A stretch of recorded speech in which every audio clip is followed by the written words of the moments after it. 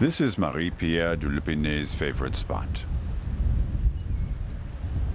She loves to sit by herself on the steps of her house and enjoy the view of the Atlantic.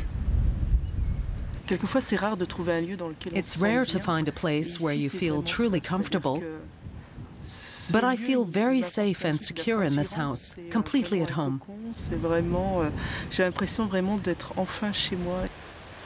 De Lupinets have lived in the area for 2 centuries, but the family home is under threat because it's situated in what is known as the Black Zone.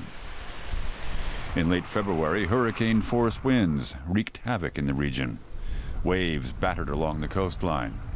The French government decided the only option was to tear down the houses in the Black Zone. Many of them were built illegally on ground vulnerable to flooding. Many residents have already left. Garbage is piled up on the sides of the roads.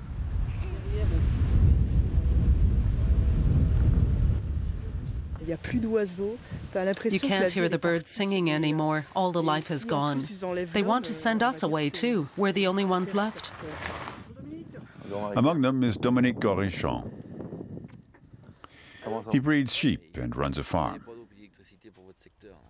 The night the storm hit was a nightmare, he remembers.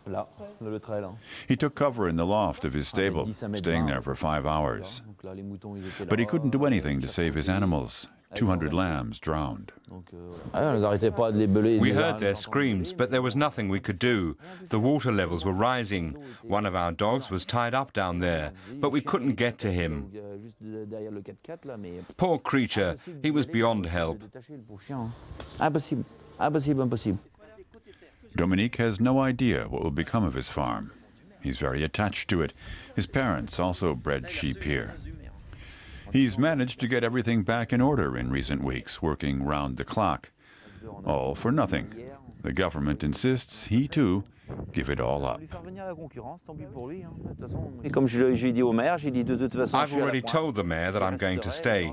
He threatened me, said they'd come and take me away. Let them try. I won't be scared off. The residents are prepared to put up a fight.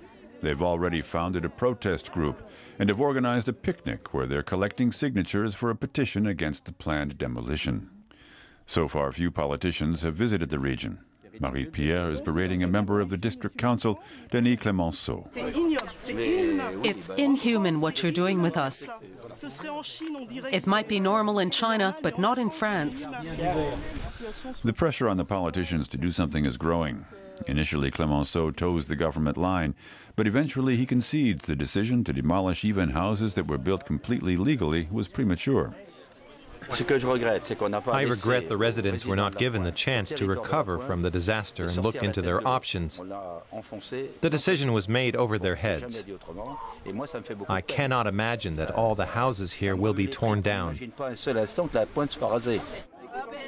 The residents feel the politicians have left them in the lurch. No one wants to leave the area. They'll take their case to court if need be. They've already hired a lawyer. Marie-Pierre built her house legally. She could have moved back in immediately after the storm. It left most of the house largely undamaged. I could move back in right away if they hadn't switched off the electricity and water. I could plug the fridge back in and open up the electric shutters, which have been closed for 2 months now. It's incredible that they want to tear down a house that's practically undamaged. For now, she has no choice but to leave her house shut up. But her protest has paid off. The government has announced it will review the situation case by case.